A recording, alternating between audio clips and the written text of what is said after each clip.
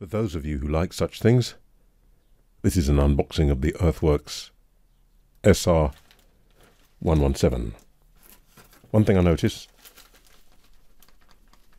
there's a little play in the box, so something's moving.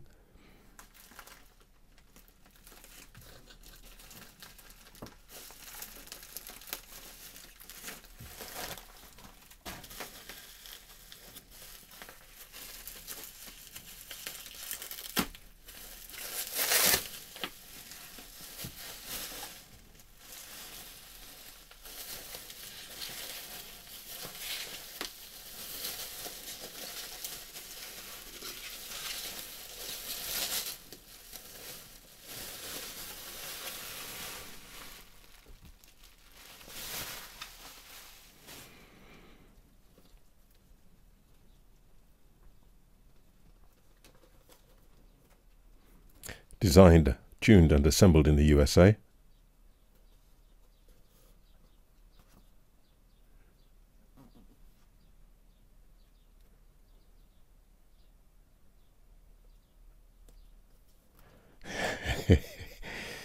Really? Wow. I noticed really up to just over 10, and a lot of the Earthworks mics made a point of that they went up to 30. I think one got up to 40. I'm not sure.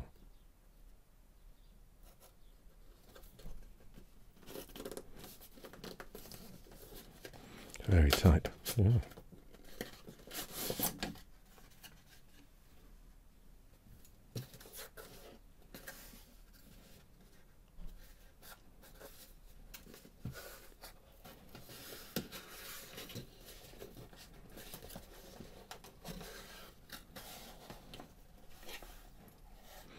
So I got this for from Studio Care, I believe it is in the UK, £240.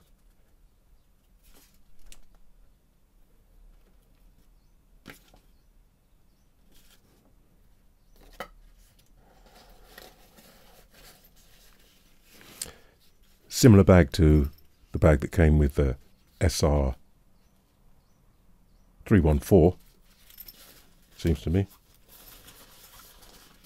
But I did have a comment about the stitching on that on that bag, and it was just sort of whatever they did, it kind of bunched up the material a bit, but not so here.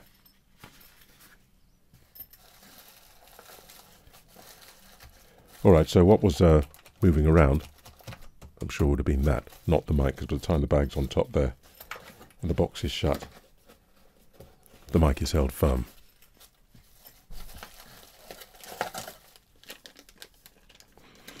Konig and Meyer, no complaints.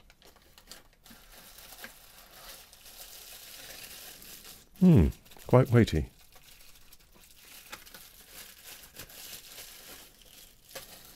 Obviously immediately reminds me of the SR40V, so that will be interesting in due course.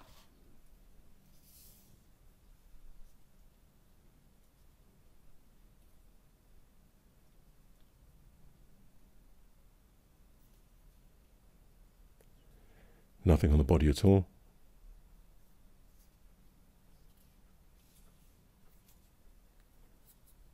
Oh. Well, I may as well think it's halfway off. I was going to save that for the review.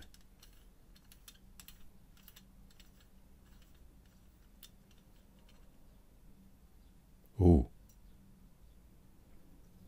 Well. Very small. And other than that, the usual sort of thing I've come to find with Earthworks. So far, I don't know if the SR40V's got this. Might have or it might not.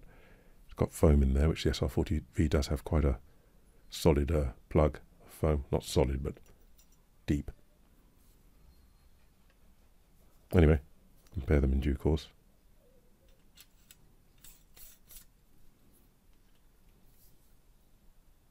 Gold pins. Gold coloured anyway. Looks like a serial number in there as well. there we go then. So as you can imagine, I shall be plugging it in, using it, and we'll get back to you in due course. Have a good day.